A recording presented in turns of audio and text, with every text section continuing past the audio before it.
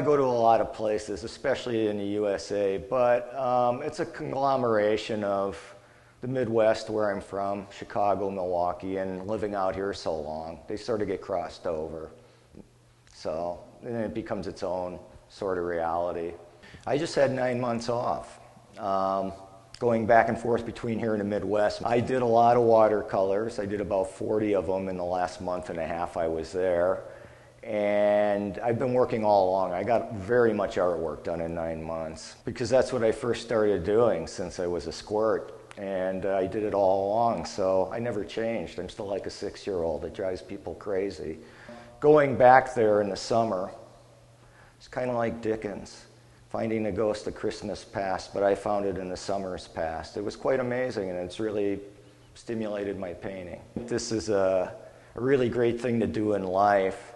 I think I made up my mind before I was born I was going to do this, and now they're going to have to drag me kicking and screaming because I don't play along doing anything else. I refuse to give up my crayons.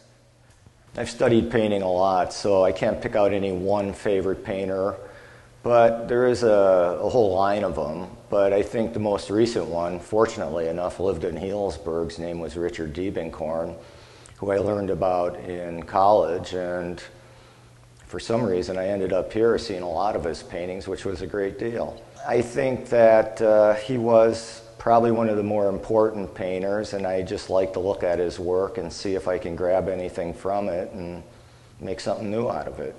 I work in a studio, and I usually work from my invention or my head, because I've looked at things so long now that when I look at a photograph or try to go out and it's more fun doing it this way because you kind of get to know how things look after a while. It's more fun making up your own world instead of the one out there.